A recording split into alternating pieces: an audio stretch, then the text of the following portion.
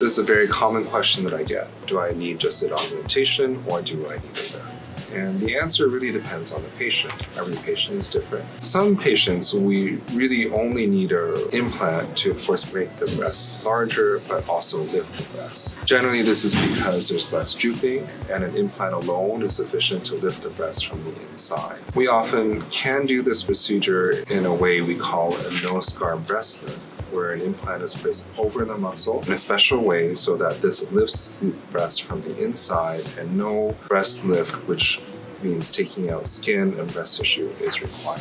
As the degree of drooping gets more and more, a breast lift is required. This usually means taking out skin or skin and breast tissue, which leaves some form of scarring on the breast.